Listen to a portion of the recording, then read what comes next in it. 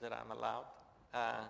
I want to tell you, and I hope I'll be able to convey a bit of excitement about an area that we're kind of jumping into.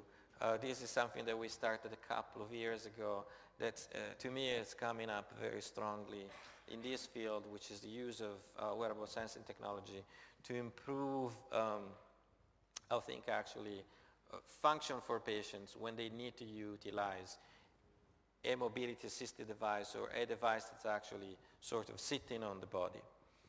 Examples in these areas are the use of tactors that improve afferent traffic in individuals.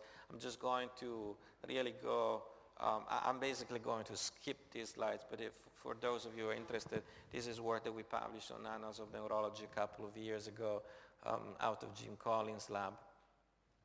This is technology that has been used in prosthetics a lot, and I think some of you at least must be familiar with this type of technology, where people now are looking into expanding the capabilities. I just decided to skip on those slides, so I apologize about it, but I want to keep these on time.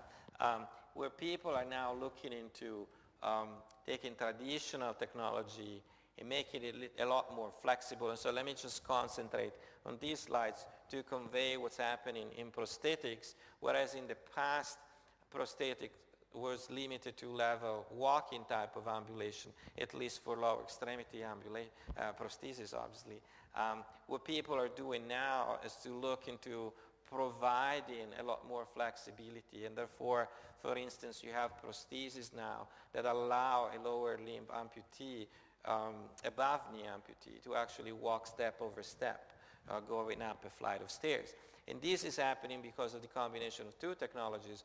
One is compact motors, essentially. So actuators are becoming very compact and a lot more energy efficient than they used to be. And the other one is actually sensing technology. And in fact, if you look at a commercially available prosthesis by Ossur, this is a company that, just for the sake of disclosure, we did some work with in the past.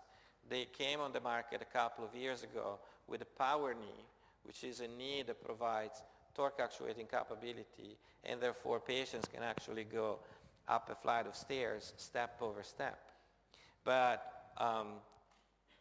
this would not be possible if sensing happened to be just on the prosthesis itself. And in fact, even this product has some sensing technology on the contralateral side, and through Bluetooth is talking to the prosthesis to figure out essentially whether a patient is approaching the flight of stairs with one foot or the other. This is very much the case now in orthotics. So it looks like this is going to be the next wave. This is work that we did with Hugh Herr at MIT. Gil Pratt, who was there a few years ago, came up with the idea of attaching serious elastic actuators to hinge ankle-foot orthosis. And this is a video clip that I took at MIT in Hugh Herr's lab, not in my lab. But it gives you a sense of what you actually get in a patient with a very, very simple condition to be addressed that does not require this type of technology, but that we show as an example. This is foot drop.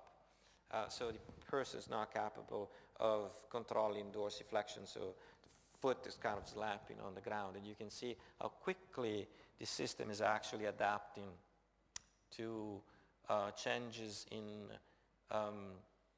speed of movement. So if we want to take these and move to stair ambulation, we need actually to build models of these, and we need to build controllers that are capable of doing it. And this is what we have been doing with this group at MIT. Now the area, though, it's very experimental, quote unquote. And so what's happening is that people are coming to realize that these exoskeletons are very difficult to utilize in patients.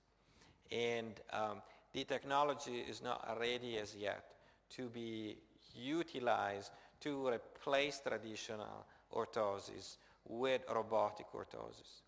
But what everybody seems to be very excited about right now is actually to take these orthoses and utilize them for retraining motor functions. There is a lot of work in robotics that aims at retraining motor functions. And this is one of the systems by a company we work with, Okama, in Switzerland, that build this robotic system to actually guide lower extremities during motor retraining. But this system is limited to the use in a clinical environment, and it's very expensive. And so clinical centers are not super enthusiastic about it, although this is very good technology to retrain motor functions in some patients at least. We have very, very good results in CP kids. This is a pretty new application of this type of technology. But what's coming up very strongly is the idea of embedding robotics in, for instance, knee braces. This is work that we're doing with Dr. Mavroidis' group at Northeastern University, where, for instance, in this case, we modulate the damping provided by knee brace, where in the disc that I'm pointed to with my cursor here, we have electroradiological fluids that are responding to the electrical field generated by our controller and changing the viscosity of the fluid by which we implement a variable dampers. And as opposed to utilize this knee brace to replace traditional knee braces, we're utilizing this knee brace to guide the knee and retrain motor functions in patients. We're doing the same for upper extremities. This is a project that we're running with Danilo. We have had one of his students in my lab for the past year. This is for upper extremities as opposed to be lower extremities. There is a robotic component that's supporting the arm, but on top of it, we are utilizing sensing technology in combination with robotics. In this specific case is a data glove, the one that I showed before, which comes from Danilo's lab, where through the sensing technology, we allow patients to manipulate objects in the virtual environment. And this, as I mentioned, I think it's going to come up as a very, very strong application where the wearability and the fact that this technology, it's simple to be used and on and off, it's going to be very important to facilitate home applications of these technologies. This is a system that we still use only in a clinical setting at this point in time, but that we envision through modifications of the robotics, which is too expensive to be moved in the home setting, but rely more heavily on wearable. We envision actually to move to the home setting through our Teleria program. So that's what's pretty much it. Let me just conclude quickly, just summarizing what I've talked about this morning. And I hope I convey the excitement for the use of this technology in a rehabilitation setting where I think there has been a lot of emphasis, and rightly so, on the development of hardware or enabling technology, as Andreas would love to say.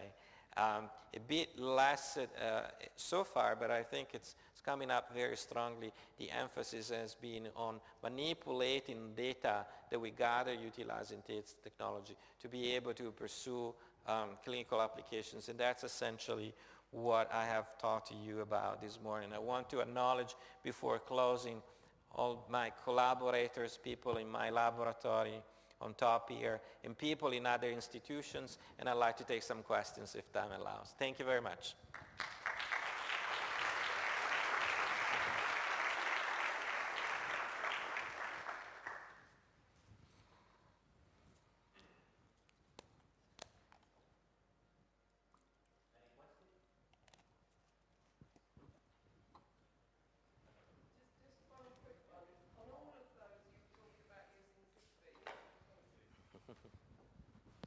You were talking about using Zigbee, and I just wondered where on earth you put the other end of the Zigbee. Was it in the house, or is it on the body, or what?